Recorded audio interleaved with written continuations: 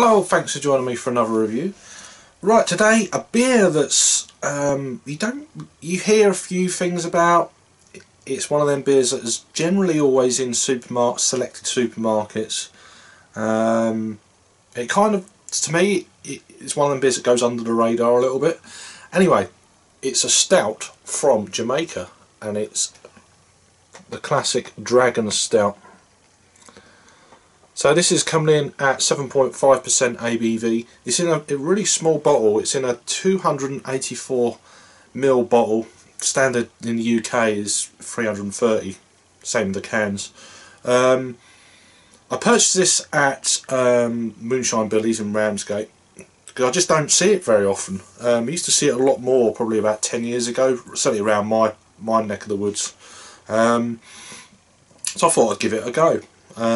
It's generally always available in that shop, so I was going to just drink it, and I thought, no, let's do a review.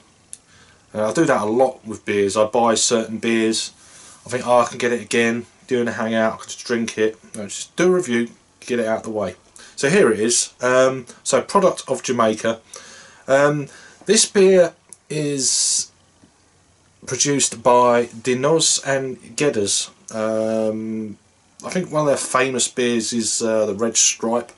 Looking on tap, they've got 22 beers listed there. So this is a macro brewery in Jamaica. I think recently they have been taken over by Heineken. I think they've got like a 73% stake in this brewery. They've been going since 1918. And this is the original stout since 1920. So 7.5% ABV. I don't know if there's any kind of IBU count. Probably not. No. So anyway, let's crack it open. There's the bottle cap. Where's the bottle opener? Here. It's filled just above the top part of the label as a guide. Hopefully it won't go everywhere. I had a recent stout in Portugal, kind of a slightly warmer climate than the UK, and it went everywhere. You probably saw it. A little bit of water, because I've just swilled it out with some water and drunk the water to clean the glass. So it's coming out tanned in the pour. It's looking jet black in the glass. Let's try and generate a little bit of a head there. Leave it at that for now. So it's a 3/4, yeah, tan coloured head, not too dark, but yeah, that kind of mid-range in the colour. Into the light, there is a little bit of light coming through the light directly on the other side of the glass. There is some kind of ruby, kind of almost mahogany colours, plum, away from the light, looking this way.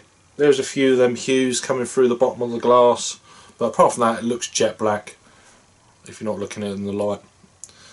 So what did I say it was? 7.5. Yeah, let's get an aroma then. It's got a very kind of like a, I don't say cherry cola, but it's got that kind of aroma to it.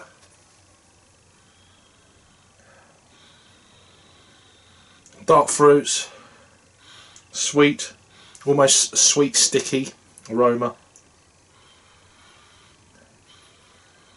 A bit of coffee maybe.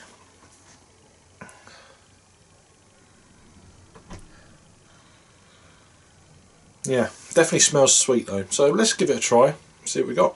Cheers.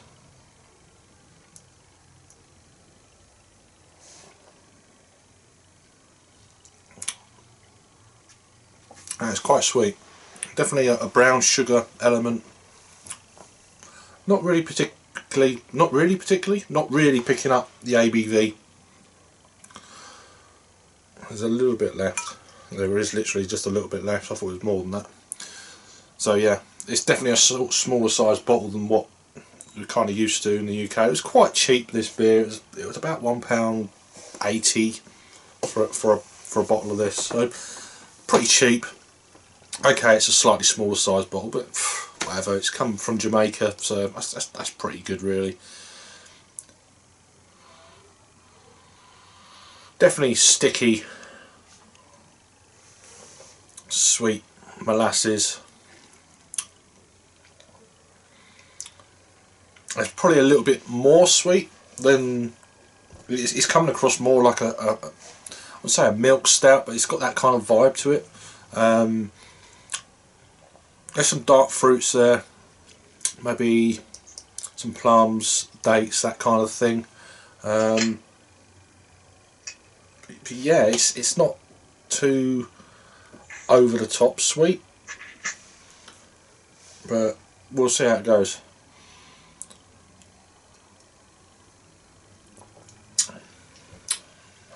A little bit vinous. There's a bit of kind of raisins in there, figgy. I'm just starting to. I mean, this is at room temperature. I've had this beer for probably a month, just sitting in this room. It's quite a cool room in the back room.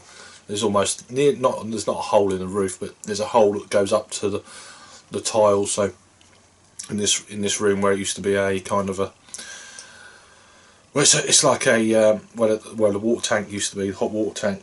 But so it's a nice reasonable temperature, not too cold. It's not too warm either. I don't really like the mega warm. Decent room temperature.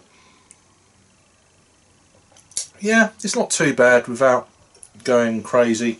A lot of people may be put off by it's nearly 75% owned by Heineken.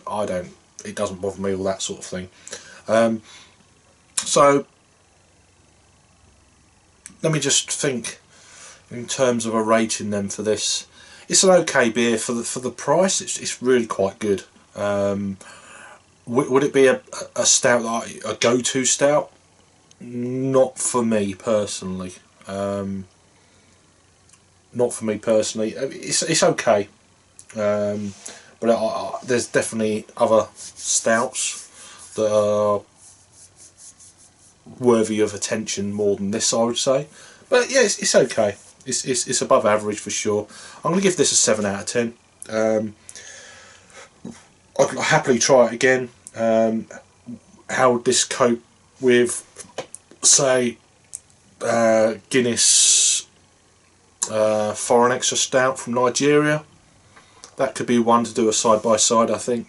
A Caribbean via a West African stout, be interesting.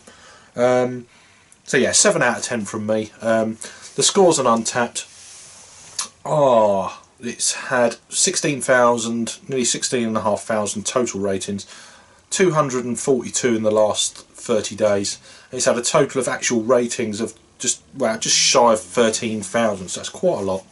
It's coming in at 3.31, so I'm giving this a 3.5.